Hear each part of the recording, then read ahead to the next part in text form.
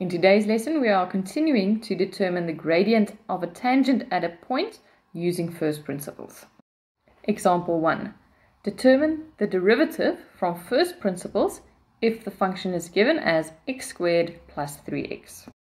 Here you need to realize that from first principles implies that you have to use your new formula. The given function here is a parabola, and for a parabola, the gradient changes constantly. Just like in the example in the previous lesson, I'm going to start off only calculating the numerator. For this, I'm going to take my function, which is x squared plus 3x, and instead of x, I'm going to substitute it with x plus h.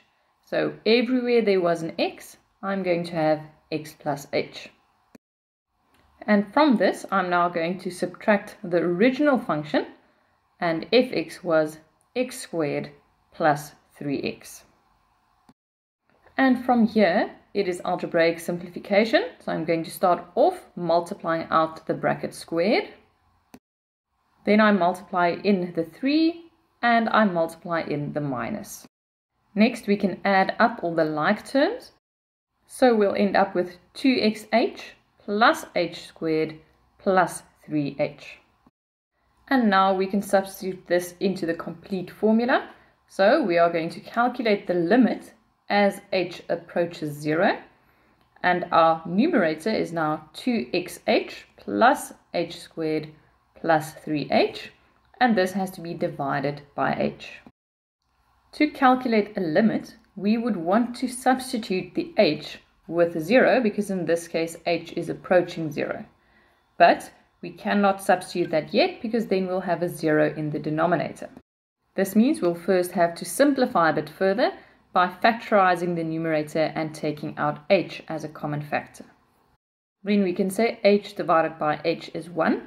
And now we can calculate the limit as h approaches 0 of 2x plus h plus 3. And as I've mentioned, to calculate a limit, we need to substitute h with 0. So we will have 2x plus 0 plus 3. And this means that our derivative, or f prime x, is 2x plus 3. I'm reminding you that f prime x is also called the derivative, and that it calculates the gradient of the tangent at any point on a function. And because in our example we have a parabola and the parabola's gradient changes constantly, we can see that we've now calculated an abstract answer. This 2x plus 3 represents the gradient of the tangent at any point on this parabola. If we now choose to focus on one specific point on this parabola, let's say we focus on a value of x is 1, and if we now go and draw a tangent at x is 1, we can calculate the gradient of that tangent by taking the derivative and substituting 1. This will give us a value of 5, and this means that the tangent at x is equal to 1 has a gradient of 5. Example 2. Determine the derivative from first principles if the function x cubed plus 4 is given. So again, I'm starting by only determining the numerator. So to calculate f of x plus h, I'm going to take my function, which is x cubed plus 4, and I'm going to substitute x with x plus h. And from this, I'm going to subtract the original given function. To simplify, I'm going to start by breaking up the 3 brackets and multiplying 2 of them. And if I do this, I will get x squared plus 2xh plus h squared. And this still has to be multiplied by the third of the 3 brackets. And I will multiply in the minus in my block bracket. Next, I have to multiply all 3 terms in my first bracket with the 2 terms in the second bracket. And the rest of the expression can be simplified by adding up and having minus x cubed left.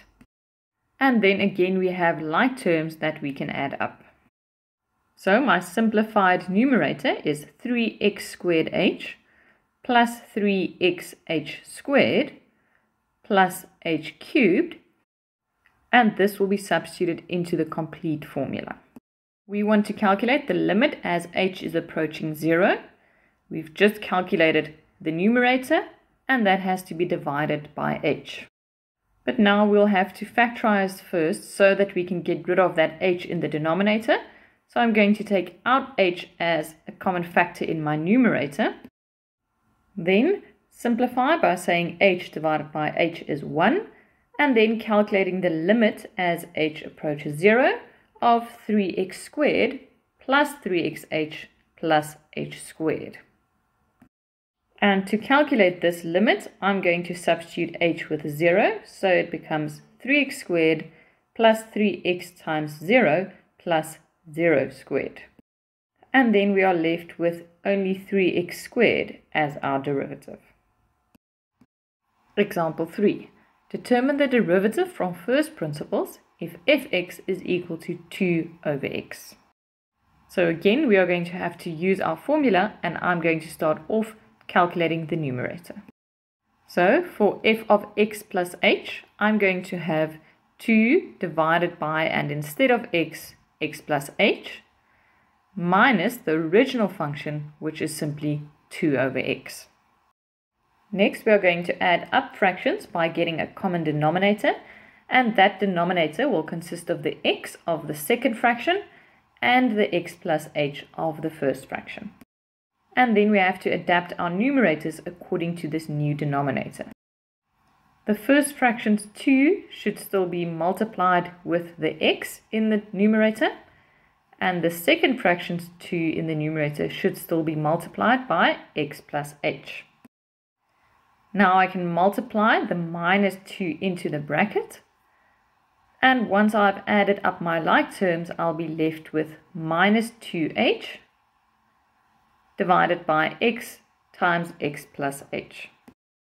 This now represents the numerator of our formula, and because I now have a fraction in my numerator, I'm going to prefer to first simplify further before I substitute into the formula.